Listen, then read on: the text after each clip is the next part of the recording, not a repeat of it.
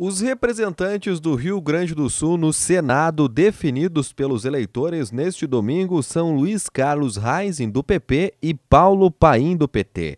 Heinze foi o mais votado, contrariando as pesquisas, conquistou 2,3 milhões de votos, o que representa 21,94% dos votos válidos.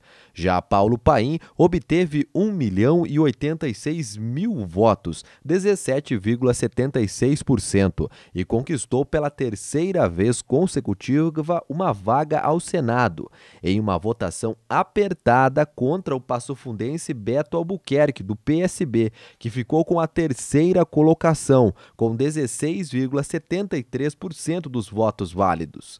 Luiz Carlos Heinze, de 68 anos, é natural de Candelária. Formado em engenharia agrônoma e produtor rural, foi professor e secretário municipal, prefeito e atualmente ocupa o 5º cargo de deputado federal.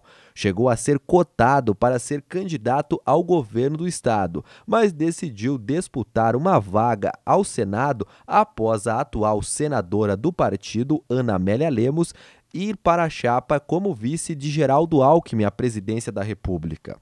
O segundo colocado é um veterano do Senado. Paulo Renato Paim é natural de Caxias do Sul e também tem 68 anos. O atual senador pelo Partido dos Trabalhadores foi metalúrgico, formado pelo Senai. Paim também foi presidente do Sindicato dos Metalúrgicos de Canoas, um dos deputados constituintes e também deputado federal nos anos 90. Está no Senado desde 2002.